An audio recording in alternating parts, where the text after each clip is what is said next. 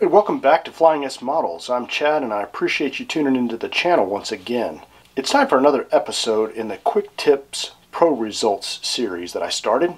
And today's Quick Tip Pro Result is going to be how to use foil tape like this here to create external details like wing fillets or these gun port covers on this 1/32 scratch built IA-58 Puchera that I'm working on. Now, as modelers, a lot of times we're faced with some unique challenges, especially those of us who do some scratch building, about how to accomplish some of these features. And I found that this aluminum sheet provides some unique solutions to some of the more complex problems that we have. I'll go over briefly some of the tools and equipment I use to achieve these results.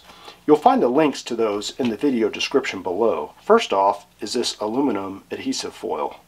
I ordered mine from Flite Metal products, but you can also use HVAC tape available at any home supply store.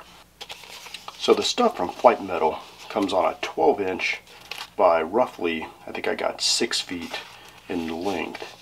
So you can just cut off what you need to apply to a specific panel. You'll also need a regular hobby knife. To create some of the details, I use a straight needle chucked up in a pin vise and a riveting tool. Now I'm using the Puchera here to show the final results, and let me zoom in on those so you can see the effects that can be achieved. But in order to demo real quickly how to achieve these effects, I'll use this 1/32 Spitfire. Now the first thing you'll need to do is to either create a template to cover the area that you want to recreate the raised metal effect on, or you just want to lay the tape over the entire area, burnish it down, and then cut it with a hobby knife. Because this is a quick tip, I've already created the template and I've cut with a pair of scissors the tape to that outline. So the only thing to do now is to just remove the tape from its backing, which is often sometimes harder than it should be because this stuff is pretty sticky. And it's good to use a knife to do this. Sometimes you can peel it back like that. Remove it from its backing. And then lay it down on the raised area you want to create.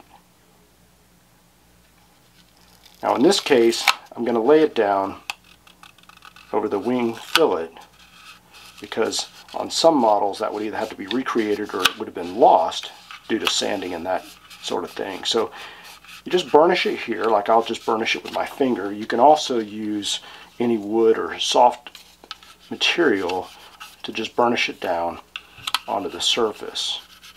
Now you want to be careful. You don't want to use any sharp cornered or edged object, kind of like this is actually, because you'll put little scratches or grooves into the base material. You want to avoid that. So once you have it burnished down, you can see here this metal actually stretches a little bit over the compound curves of this wing fillet area. So once you have it down, you can just take your hobby knife and easily cut off the excess like so.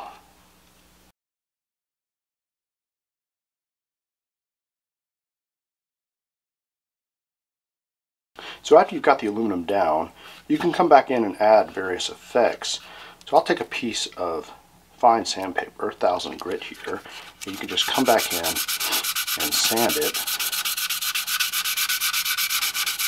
You can see here kind of the overall effect that it's creating. What you can also do is you can scribe panel lines into the foil directly, like so, just following over existing panel line detail or creating your own.